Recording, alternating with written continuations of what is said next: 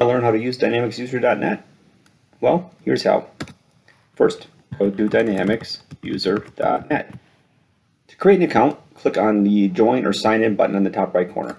If you have a sign-in name and a password, you can enter it, but this is for people that haven't joined this yet, so we're going to hit the Not Yet a Member, Join here. It's going to ask you to fill out some information.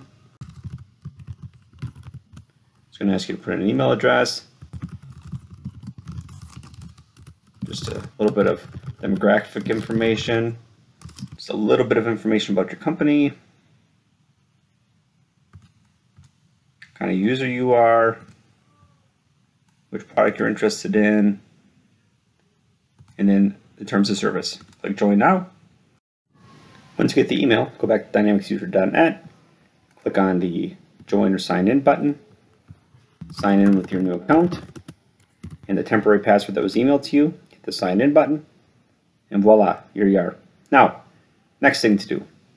If you'd like to join a group, be notified, if you want to participate, what you have to do first is you can select the group that you want to join. So I want to join the Finance and Operations /AX group. Click on that.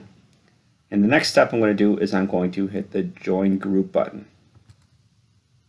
Now again, this allows me to post, allows me to reply to different threads, allows me to participate in the community. While using the form, you may get various notifications. One, that someone replied to a post that you created. One, that someone replied to a thread that you replied to. Or if someone liked one of your posts or sends you a message. Individual notifications will be sent to you for those things.